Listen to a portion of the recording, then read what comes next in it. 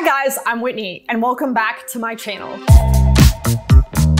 Today's video is one that I'm really excited to bring you. Full disclosure, I consider myself a sci-fi nerd. And like so many sci-fi nerds, I didn't start out with sci-fi classics because they were long and boring and required a lot of maturity to get through, and philosophy and science and stuff. Give me the action. I wanted the aliens. I wanted the epic space battles. I wanted and started with most of the common stuff like Star Wars, Star Trek, Stargate Atlantis. You know, one of the star things. I decided to go ahead and read some sci-fi classics. Doing some research, I actually find out that we have two big problems. The first is, what the heck is classic sci-fi?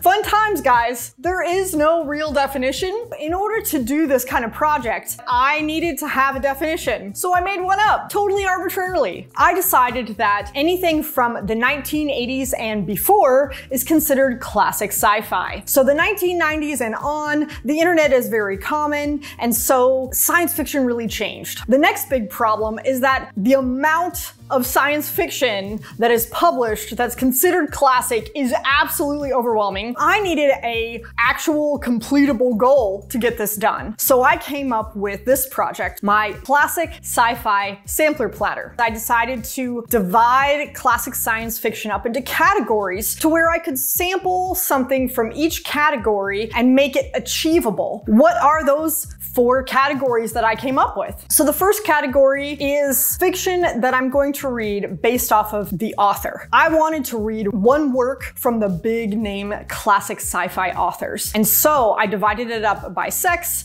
the male fathers of science fiction, and then I also broke it into the mothers of science fiction novels that were created before the 1800s. And then the last category is sort of a hodgepodge. It is not the author that is specific or even the time period. It's actually that specific work. You know, the one that everybody talks about, that everybody says this was such a big, epic, life-changing science fiction novel. That is a title-specific novel. Let's get into them.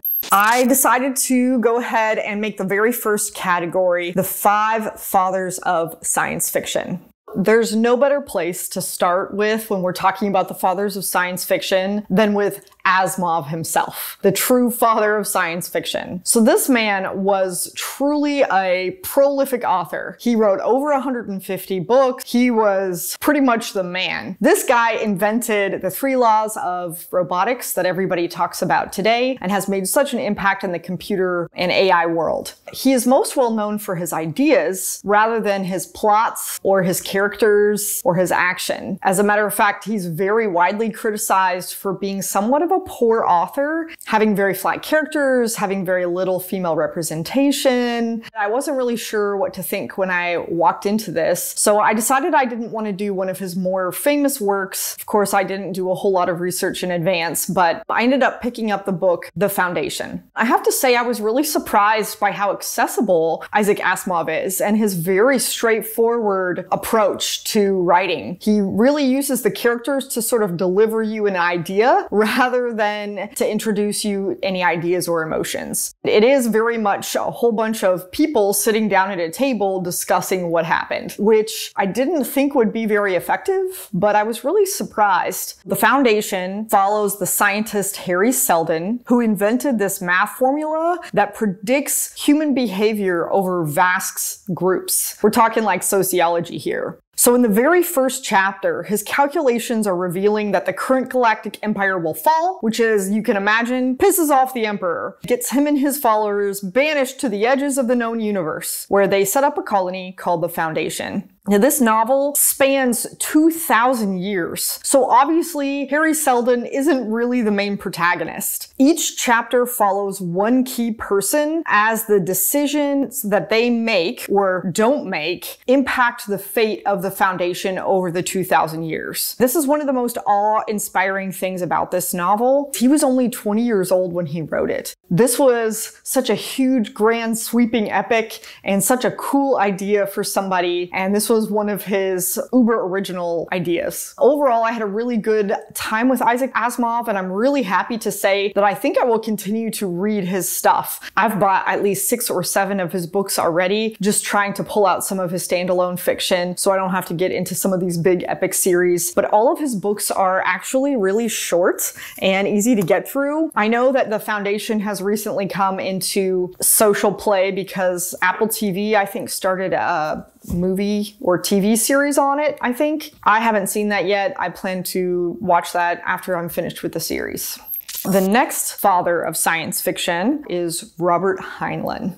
Robert Heinlein is very notable for his emphasis on critical thinking and his exploration of ideas around freedom and politics. He is very, very infamous for insisting on scientific accuracy in his novels, and he is basically accredited with pioneering or inventing hard science fiction as a subgenre. His critics, however, point out that he is very heavy-handed in his opinions throughout most of his novels, especially politically, and throughout his lifetime, a lot of his works contradict each other. If that's something that's really going to bother you, Heinlein might not be the author to go with. I found a lesser known work from him that I found for free because it was available on my Audible subscription. I liked it so much that I actually went out and I bought the novella. It was absolutely everything I expected when I started this project. It was so cheesy and so over the top. He had tons of sexism and racism and this like overdone discussion about humanity and his intelligence that I loved every second of it because he grossly exaggerated this state of ignorance in humanity. I thought that this novella was very akin to Heinlein's version of Aristotle's Allegory of the Cave. If you're not familiar with Aristotle's Allegory of the Cave, you can read it for free. I think it's only like a 5-page work. I'll link it in the show notes down below in case you're interested. In Orphans of the Sky, which is the book that I picked up, we follow a maddeningly naive youth named Hugh, who grew up in a spaceship and goes through several experiences that really broaden his understanding of his world, the understanding that there is a universe outside of where he grew up, aka the ship. In his society, which is a really interesting thought, some kind of mutiny has happened, and the understanding that the humans on the ship had that they were actually on a spaceship has disappeared somehow. Being able to actually repair and make the ship functional has become more of a metaphor and a religion rather than actually understanding it as fact. Hugh, through all of his adventures, discovered that this isn't true, and yet the most interesting part of the novel comes in when he has to try to explain this to other people. Now, I don't want to give too much away. This was such a fun novella to go through. I think it only took me about 4 hours on Audible if you're into that. I was very impressed. I will definitely pick up more of Heinlein. I really enjoyed the heavy-handedness here because I thought that it was the right moment and he handled it very well, very gracefully, I would say.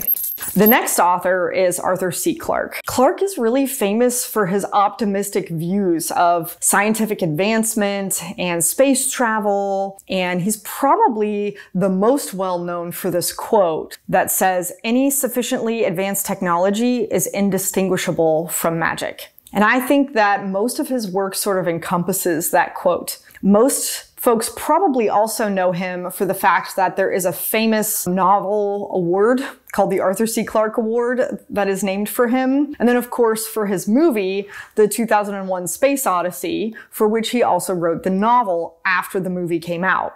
I watched that movie in college and absolutely hated it. Oh, come on! So I was really worried to pick up something that he had written. I didn't really want to set myself up for failure. I really wanted to like a lot of these authors. So I decided to pick up one of his lesser known works, at least to me. So I picked up a book called Childhood's End. Man, I was impressed. Childhood End starts out kind of as an alternative history with the space race between the US and Russia. But right before either one of them can launch into space, aliens arrive. We nickname them the Overlords. I'm not going to go ahead and tell you anything else about this novel because I will spoil it. The thing that impresses me the most about this book is how, even if you don't like some of parts of this book, and even if a couple of things don't stand up over the test of time, this book has so much controversial discussion that you want to discuss it with somebody. This is one of those books that I would recommend for book groups because there's so many topics to talk about, even if you disagree with the author. I think one of the most intriguing pieces of this novel actually is present at the beginning of the book. Where the dedication should be, there's this quote right here.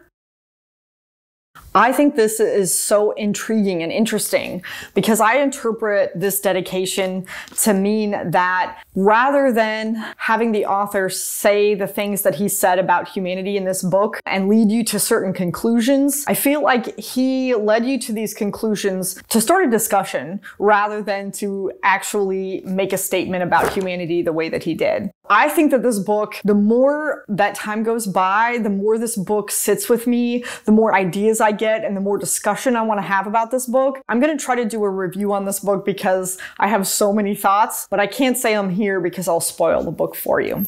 Next is Philip K. Dick, the man himself, another very voracious, opinionated author, and he's very well known for a lot of his ideas, especially about the human mind. One of the things that is really interesting about this author is he freely admitted that he was on a lot of drugs when he wrote all this stuff.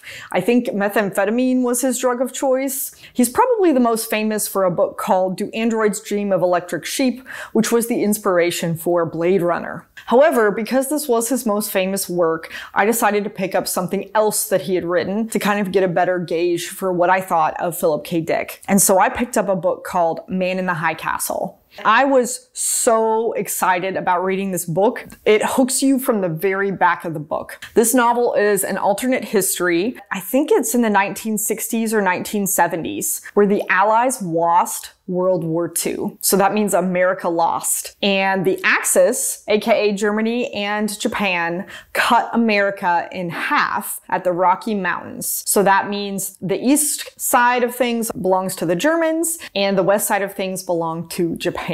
Already, this setup has me intrigued. This could be a really awesome book. And we're following an antique store owner in California who is trying to collect some pre-war American collectibles for the Japanese who now like collecting these items because, of course, they're very rare and you can't find them anymore. We also follow a divorced couple on the German side and their search for a man in the high castle who wrote this very interesting secret book that is an alternate history to theirs. Now, I'm not going to go into any spoilers here. I'm not going to tell you a whole lot more about this book. Don't ask me how, but my biggest question for Philip K. Dick after finishing reading this book is, how did you mess this up so much?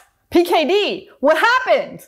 I don't understand. This setup could have been one of the most interesting books I've ever read, and yet, like, nothing really happens? Nothing. There's so much potential lost here. I have so many thoughts about how this book could have been better, how he could have actually formed a lot better of a plot. I feel like this book was such an epic loss for me. I have such a hard time with how much I disliked this book and how much I kept waiting and waiting and waiting for something to happen, and yet really not a whole lot of things did. I would tell you that if you watched Man in the High Castle, which was an Amazon original, it was nothing like that at all. It was nothing like it. And that was probably for the better. Moving on to the last of the five, that is Ray Bradbury. So Ray Bradbury is considered a little bit more of a speculative fiction author than a science fiction author. I consider him to be one of the fathers of science fiction. I've always thought of him that way, and maybe it's just my opinion. I'm just letting you know. Ray Bradbury is probably most famous for the book Fahrenheit 451, which, at least for folks in my generation, we were all forced to read in high school. I hated it because I was forced to read it, which I think is probably legit. So I decided to give him another chance, and I wanted to read a different work of his, you know, now that I have a little bit more of a mature brain. So I picked up the book, The Martian Chronicles. This is also rather a short book, more of a series of short stories than it is an entire novella or novel. You should know that kind of going into it. This is about the various missions of humans sending astronauts to Mars and how the aliens on Mars deal with these people who come from Earth to kind of make first contact. And I thought this book was very clever, especially at the beginning, because aliens deal with it by ignoring it or kind of disbelieving it, because all of the aliens know that there isn't life on Earth. Everyone knows that that's just wishful thinking, which I thought was a really fun way to kind of flip our own opinions back at us. I thought that Ray Bradbury did a very clever thing here, and it was very original. Even to this day, I hadn't read anything like it. So I really enjoyed this novel through the first half. And then after that, we flipped to another, I don't know, like short story or novella or whatnot, and then go a totally different direction, and all of a sudden, it lost me. I didn't enjoy it anymore. I had to struggle through it. I almost DNF'd it. I had such a good time at the beginning half. What happened, sir? What happened? I don't know. Maybe he just didn't know how to end it? I don't know. Maybe I misunderstood it. Maybe I'll have to give him another chance with a different book later, but that was my experience with that one. Let's move on to the women of science fiction. The first one that I have in this category is Octavia Butler. She is a Black female author that has written quite a few different series as well as some standalones. One of the things that sort of makes her stand out is that she always finds a way, even though she writes almost all of her characters in these very dire situations or very politically complex situations, she's always very hopeful somehow. I don't know how she does it. Octavia Butler, oh my gosh. I was also really impressed with her writing style because it felt like it could have been published just last year, even though it had been published many decades ago. So her writing really holds up, at least for me. I think that that's a big plus. The book that I picked up by her is called Kindred, and this is a standalone novel featuring a Black woman in the 1970s who somehow gets sucked back in time to the time of the Deep South and slavery every time one particular white boy is in trouble with his life. And she later sort of discovers that things are getting more complicated because obviously nobody believes that she's traveling in time and she's a Black-skinned woman, so she's treated like a slave in this time. And because she's flipping and flopping back and forth between time periods, it kind of does a little bit of a number on your psyche as you're reading the book. I was really impressed by how Octavia Butler handled a lot of issues in slavery. As you can imagine, this can get really complex. And instead of getting very graphic, she really focused on how the character survives and the hopefulness of the situation. She even draws some pretty good comparisons when her white husband gets pulled back with her and how different the two get treated. This is a book that I would highly recommend. This is a book that I wonder why people aren't reading and being forced to read in high school, because this book has a lot of stuff to talk about.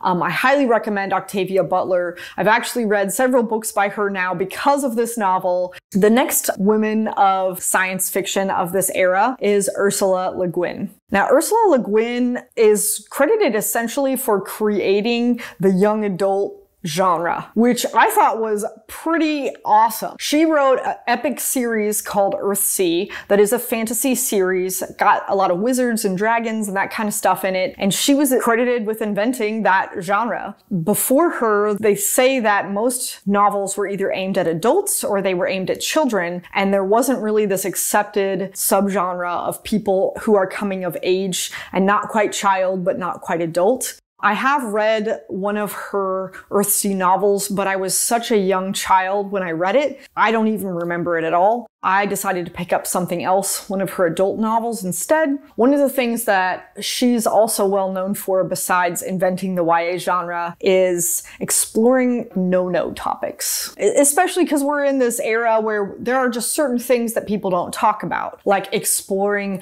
gender and sexism, or exploring certain areas of politics. Is communism a good idea? You know what I'm saying? No topics. She explores a lot of those topics that people don't consider polite conversation. And that's what makes her such a rock star author.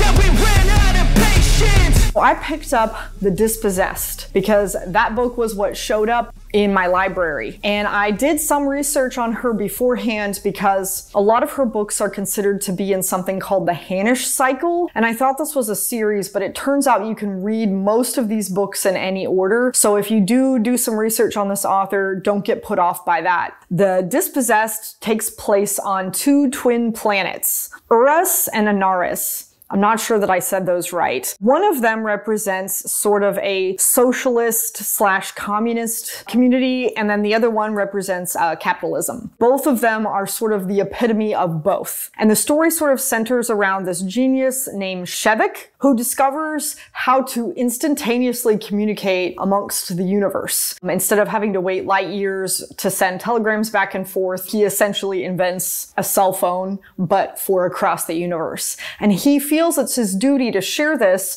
with the rest of the universe. However, he finds himself between these two worlds. The capitalists want to make a whole bunch of money with it, and so of course they're happy to share it, but they want to make money. And then the communist/socialist society really doesn't find it to be of any value. They don't put any interest in it. This novel is a really interesting discussion between drawing the line between exploring the positives and negatives of capitalism versus the positive and negatives of socialism/communism. It doesn't really feel like she ended up on one side or the other, although you're welcome to tell me if you disagree if you read this novel. I don't think that was too much of a spoiler, but I did think that this book was really dense and heavy. And I really felt like a lot of the discussion that she had sort of went over my head. I probably missed some really big concepts in here. So if that's the case, just know Ursula Le Guinn, man, ain't no joke. She is dense.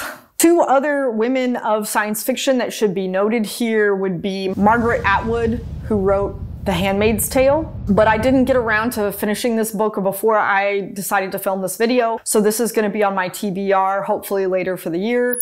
Another women of science fiction that I didn't get to add in the original take of this video was Anne McCaffery, who's best known for The Dragon Riders of Pern. Choosing one novel of hers was really difficult. I went ahead and picked up The Ship Who Sang. This novel is really different because it has that pulpy sci-fi feel that I kind of expect from this area or genre. This novel takes place and follows Helva, a female human who is born imperfect. Something is wrong with her physical body, and it never really says what. She is immediately taken to have her brain downloaded and trained to become a human intelligence that runs a ship. So she's not an AI, she's a human brain that is controlling a spaceship. And she has to be paired with a human pilot who will drive and control the ship. This novel was just supposed to be a fun, pulpy adventure about what happens if humans were controlling spaceflight and had to give up their physical bodies to do so. Of course, this is all about her quest to find a pilot, which is very similar to kind of sci-fi romancy a little bit. It was a fun novel, but it just lacked a lot of the depth that I really was looking for in this project.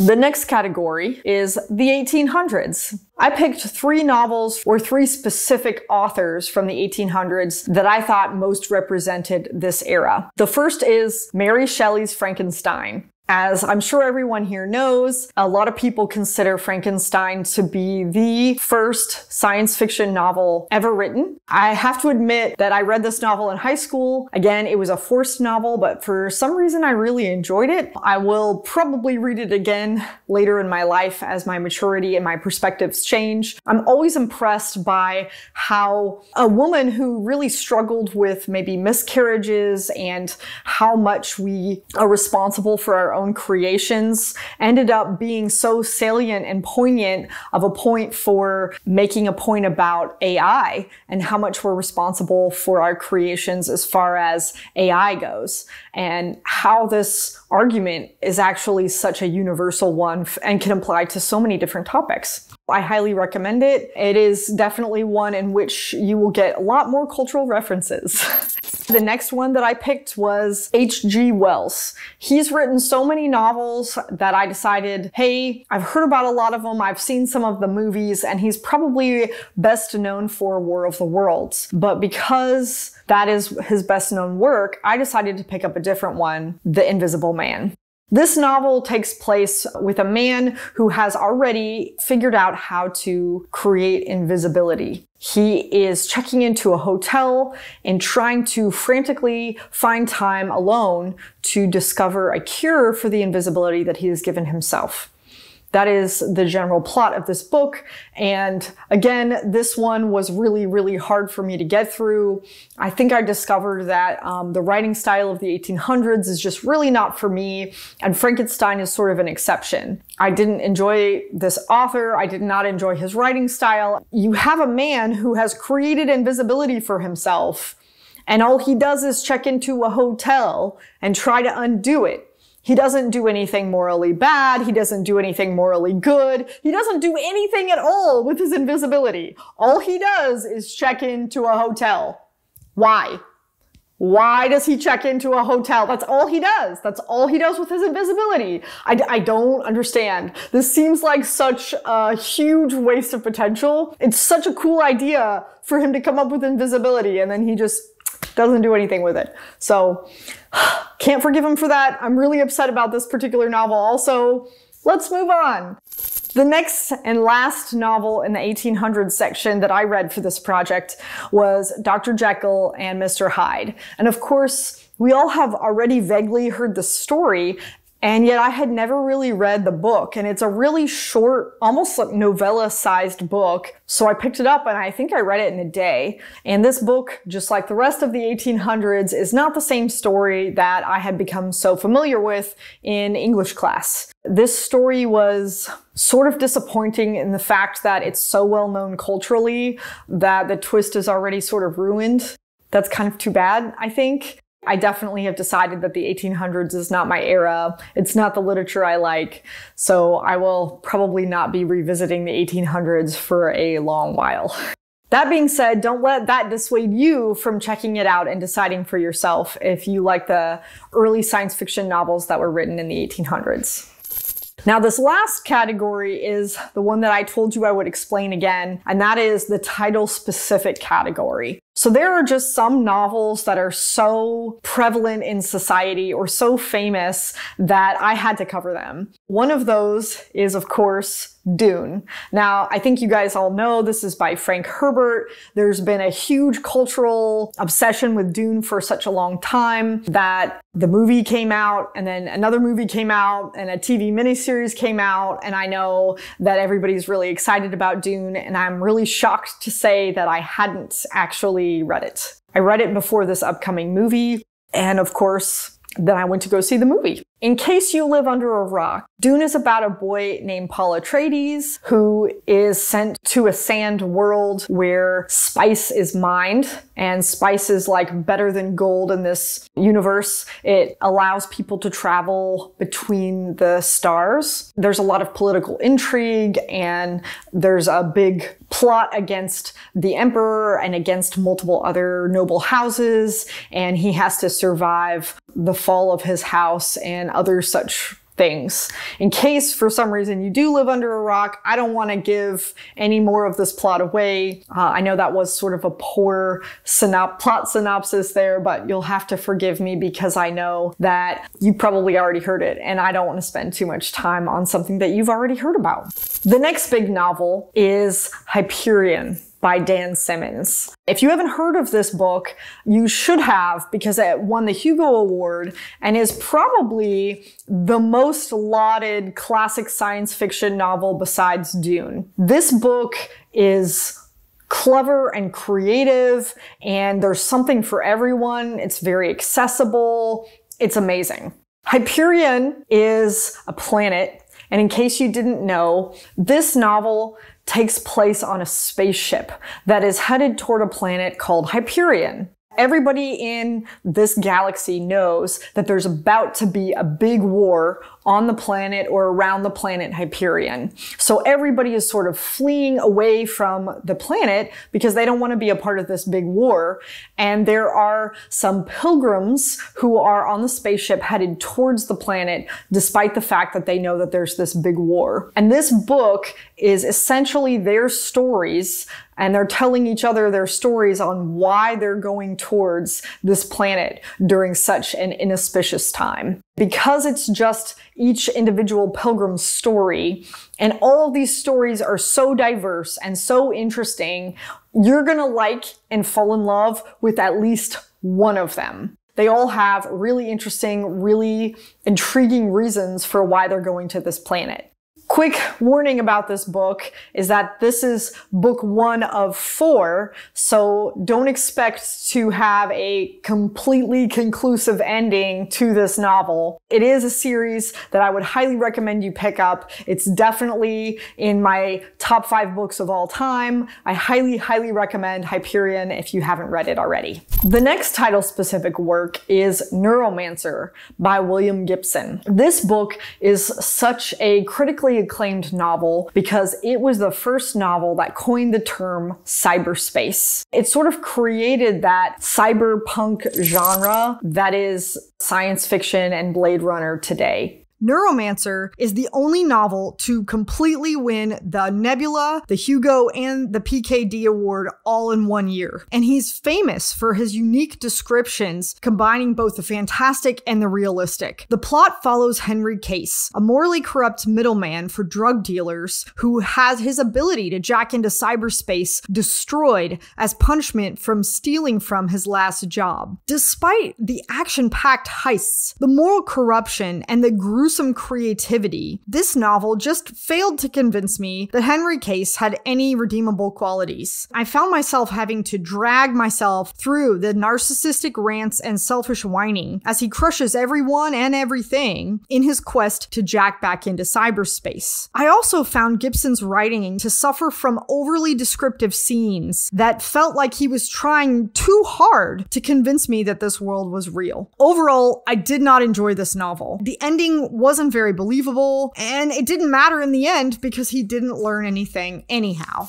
The next title-specific novel is A Canticle for Leibowitz by William Miller Jr. This, I think, was the only novel that this author ever wrote. The plot follows a Jesuit priest in the future who is trying to pledge his allegiance and become a monk after the apocalypse has already happened. You get to kind of explore this world with these Jesuit monks over a long period of time. The thing that you need to know about this novel from the beginning is that it doesn't follow one particular character. As a matter of fact, it's sort of broken into 3 parts and follows 3 different characters. After the first one, then you have the second, and then you have the third. And I did not know that about this novel when I first started it, and I was really disappointed because I had become attached to the very first character, and yet I didn't really understand or care as much about the second or the third character. And I didn't really see what the linking plot was other than this group of monks that I didn't really know that I cared about in the beginning.